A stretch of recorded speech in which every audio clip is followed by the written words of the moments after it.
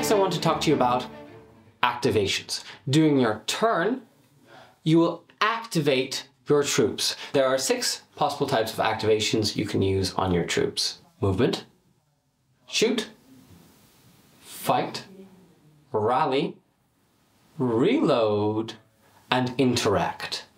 We'll go through each one individually. To activate, you will need virtue. A capo that has a command range of 0, like the banker here from the scenario deck, can only make activations himself using his own virtue. He cannot make an activation that includes other troops. Whereas a knight can make activations with troops around him.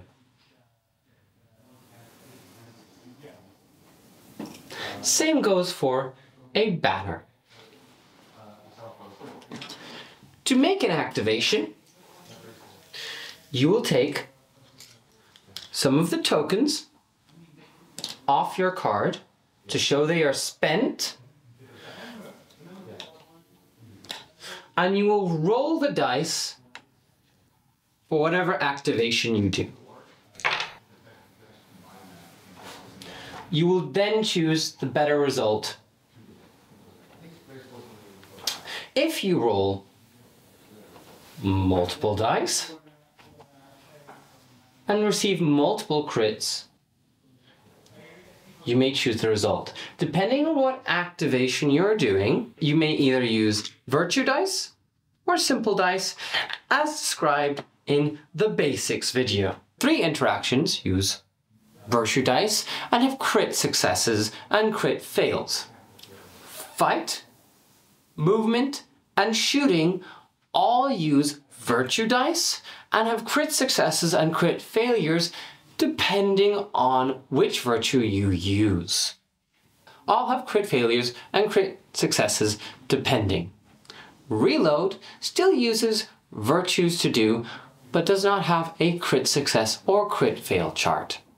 For the chart, see the rulebook. When a capo makes an activation, including other troops, all troops must do the exact same activation with the same dice. A troop or model can only be activated as often as the actions value on their logistics card.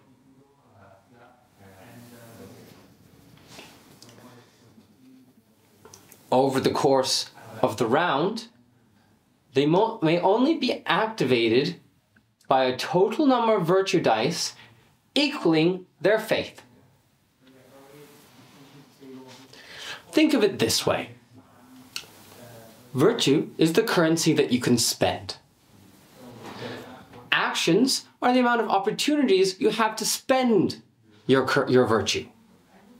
Faith is the total amount that you're allowed to spend during a round. A capo does not count as using his activation to activate other models unless he does the activation with them.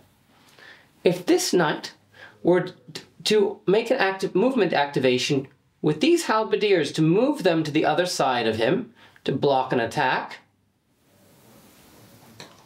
then that would not count as a movement activation for the knight, because he did not take part in the movement. If he were to move alongside them, then he would count as having used a movement activation. The same goes for any other form of activation. If at the end of a round, models are not within the command range of a capo with unburnt virtue, the models are removed at the end of that round. This means that they have fled.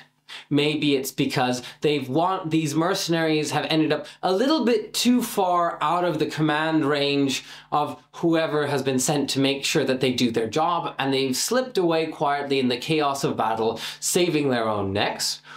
Or through morale loss, they have decided to flee.